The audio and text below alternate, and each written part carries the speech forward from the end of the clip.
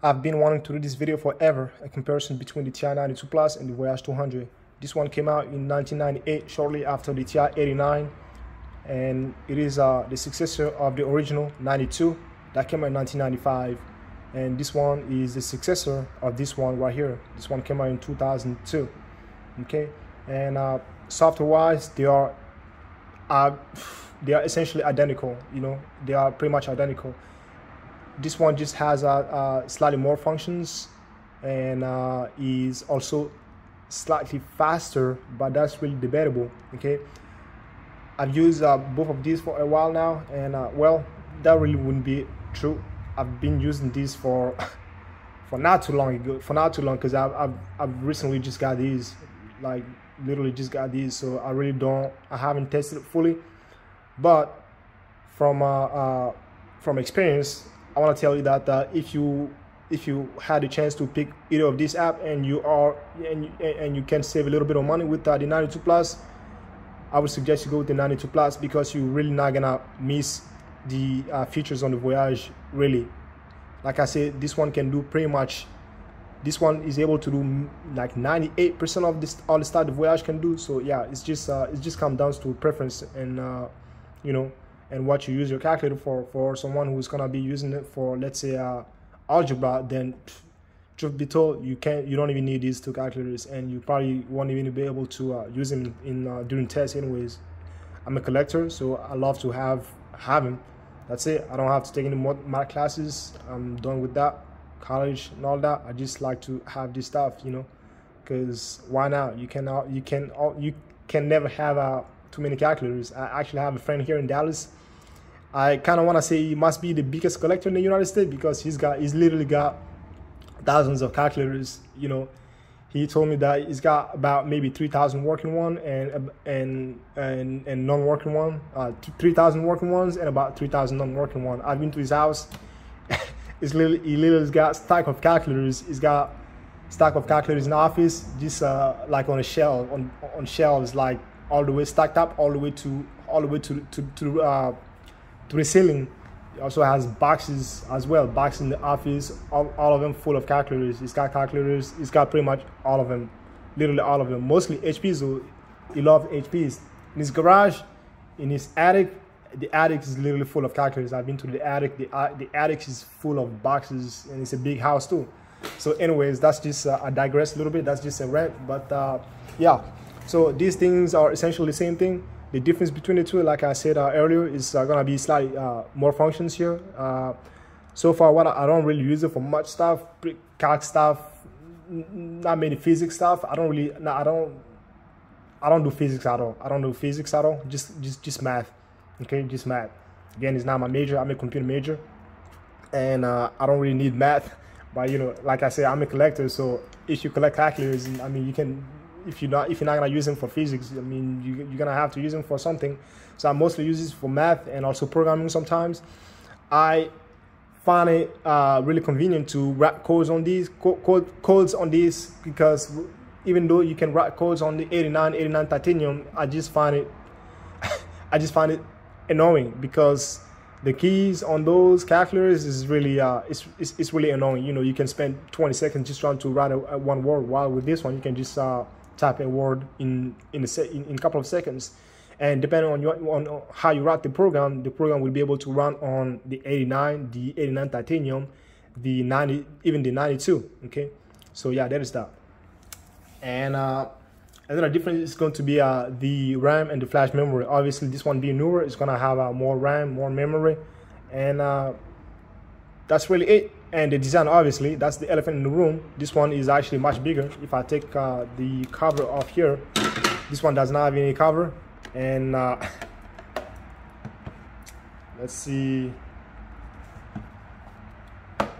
So yeah, so the 92 or 92 Plus is considerably bigger, much bigger actually. It is also much thicker. As you can see, it is much thicker than the Voyage. So the Voyage is really convenient for everyday use. The 92 is really, it can be overwhelming sometimes, but I actually prefer the design on the 92 slightly better than the Voyage, but I'm extremely happy with both. Okay, and also the display. One might think that since the Voyage is the successor to the 92 Plus, the display must be a lot better. The truth is, the display is literally the same thing, like the same. It's just copy and paste, you know, and which is not a bad thing because the display on the 92 is extremely good. You know, all the writings are legible. You can use it in a slightly darker environment. As a matter of fact, I just have my windows open. I have all the lights off in the room, and I'm able to see both perfectly. Okay, and this one is also the hardware is also hardware revision 2. I believe the 92 Plus had 2 different hardware revision, 1 and 2. The 2 just gives you the ability to have clock. As far as I know, that's the only difference between the 2, but I could be wrong. And the Voyage is always going to have the clock feature. And this one also, I don't know if it has multiple hardware revision. Unfortunately, there really isn't like much information about these calculators, which is kind of sad, but I guess it is what it is. Okay, and both of these are running the latest firmware. Yeah, I just want to do a quick overview, and let's also go ahead and do some graphing. I was doing some stuff earlier here. I'm just gonna F4 here, F4. Also, the keyboard layout. The key, beside the function keys, all the keys have the same exact layout. So if you are coming from the 92 Plus, the Voyage isn't really not going to be a new territory for you. You're just gonna have to get used to this function key here and the lock key. And for those who wonder what is this for, this is only for the geometry app. So all these calculators, both the Voyage and 92, even the regular 92 that came in 1995, is gonna have a geometry app that's gonna let you use this to drag your shape, your stuff, like your triangles, your circles. You know, that's all it really is for. You cannot use it in a different in a different interface, like in the home interface or in the graphing interface. It doesn't work for that. It only works for the geometry. So I never use it. Okay, so there is that.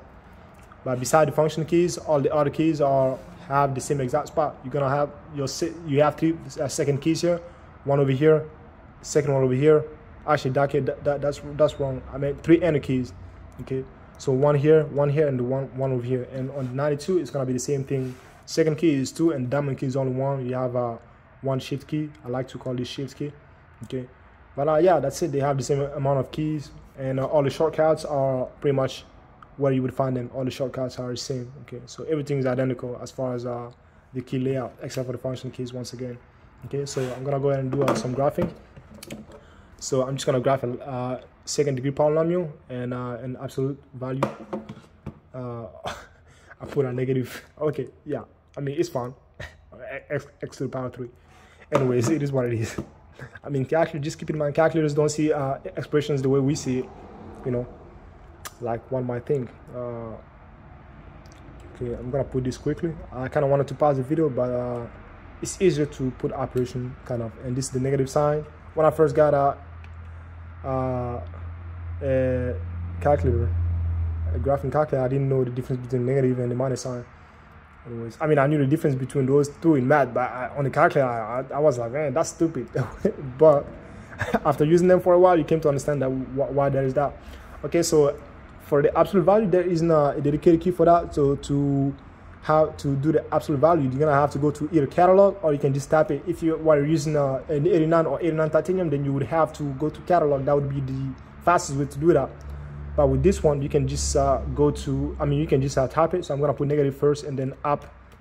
ABS, this stands for absolute, and then you open the parentheses and put x to the power 3. As you can see, it's gonna put on here for you. So let's go and graph both of these. I'm gonna make sure this is checked. Diamond key. Okay, 1, 2, 3. Okay.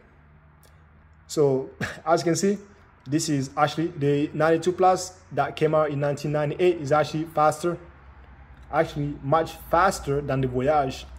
And part of the reason is the way the Voyage came set up. Is that English?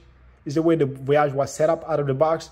So out of the box, the Voyage has something called discontinuity. Let's see.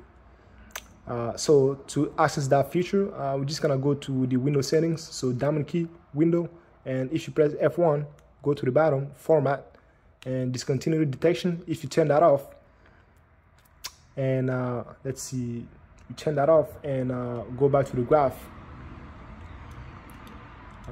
Let's go ahead, let's uncheck this one, uncheck this one, uncheck it, check it again. And if we graph him, I don't have to do that here because I changed the some settings, so the function is gonna graph automatically. Diamond key, and as you can see. So with that being off, the calculator is going to be slightly faster already, faster than that feature being on. So we have it off, but this one still managed to be faster. So something else you can do is that if you go to the same setting here, as you can see, you don't even have the function that you don't even have the ability to turn that off. You see, this one is only stop at labels, so you don't have the discontinuity detection feature on here.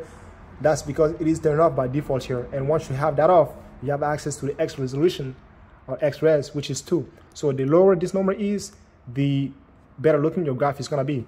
And the higher it is, the more crooked your graph is gonna look. So if we go back to Windows settings and change this X resolution to 2, and I'm just gonna put 1 here, and then erase that, and then put 2, and try to regraph my function. Okay, so that's not gonna work. But as you can see here, it is actually much faster now. From 1 to 2. So by default, out of the box, the Voyage 200 and the TI-89 Titanium, they come by default out of the box. They have that feature on. They also, if you turn it off, the X-res by default is also 1. So that's just to give you a better looking graph. The truth is, the difference between 1 and 2 is not really noticeable if you're doing these simple graphs. But if you're doing a graph such as trig functions, if you're graphing trig functions, then the difference may be obvious. Okay, so I'm gonna go ahead and regraph both of these to see how fast they are. So if I'm already in the graph window, I just gotta press F4. Okay, so as you can see, they are about the same speed now. Okay, pretty much identical. So again, I was saying, if you had the ability to pick this out for slightly less money, for a slightly cheaper price, then you know, by all means, just go with this one. You're really not gonna miss the functions. This one has pretty much all the trig functions. If you're taking collector algebra, then or even trigs, even though you're not gonna be able to use this during tests or even in the classroom, then I mean, it's always good to have these calculators to quickly check your answers. You know, instead of going online. Now everyone has access to the internet, and sometimes those websites may not even work properly. So there's that. And that's all I wanted to talk about in this video. If you have any questions, just make sure you put in the comment section. And with that being said, I'm out.